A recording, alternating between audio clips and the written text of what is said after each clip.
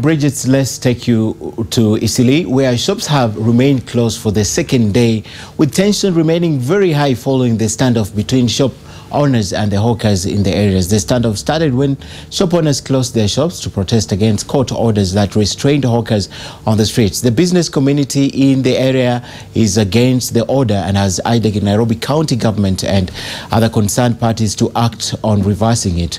We're now joined live by our reporter Jackie Habib, who is in Eastleigh for more details. Jackie? Hi, good afternoon. Good afternoon to you. What's happening on the ground? So I'm here on First Avenue in Eastleigh, and it's really the center of economic activity here in the community. There is some tension between business owners and hawkers here today. Unlike yesterday, it is not violent, but you can definitely tell that there's tension.